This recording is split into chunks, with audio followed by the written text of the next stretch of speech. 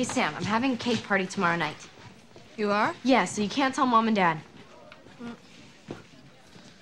What if your friends trash our house? My friends aren't gonna trash the house. I'll have plenty of time to clean up before Mom and Dad get back. What if Dad finds out? Well, that's my problem. Don't worry about it. No, it's not, because Dad will yell at me for not telling on you. Are you gonna tell on me? I guess not. Hey, guys.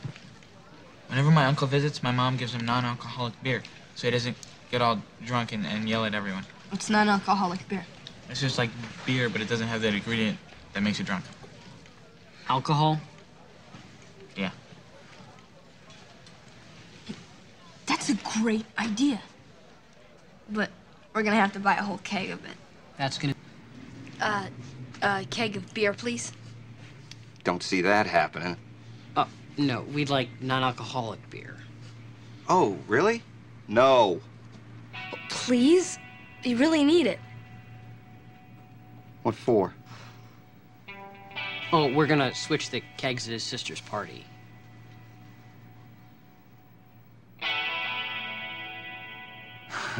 Righteous.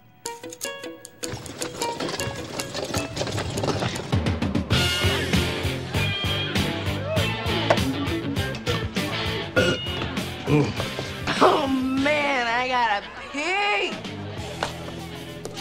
Consider that a forfeit. Ow! I am the Lord of Quarters.